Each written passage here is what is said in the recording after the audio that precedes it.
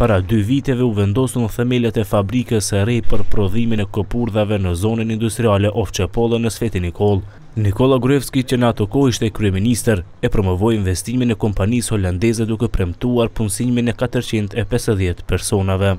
Është kënaqësi kjo që po ndodh, më tepër se 2 vite po punoj në përgatitjen e kësaj fabrike. Në to u përfshin edhe udhëheqësia e hershme e komunës dhe kjo sotmja dhe më në fund, investitori u përcaktua të investojnë në Maqedoni, pikërisht në këtë komunë.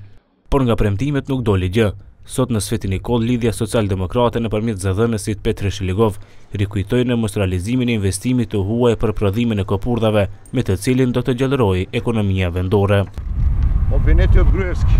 Saktësisht para 2 viteve, i akuzuari Gruevski pikërisht nga ky vend, i hipur në bind të paguar shtrenjtë, i siguronte qytetarët me gënjeshtrat e tij për investimin e ri dhe për punësimet e reja.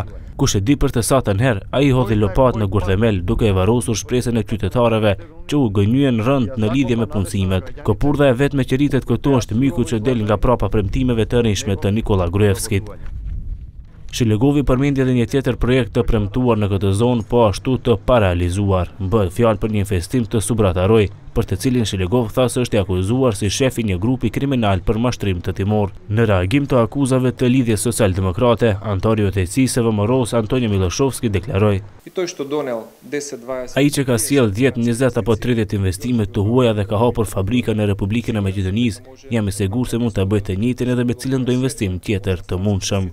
Investimi paralemruar i kompanisë holandeze ID Balkan duhet të zhvillohet në disa faza, me një investim që kap shumën prej 25 milion eurove.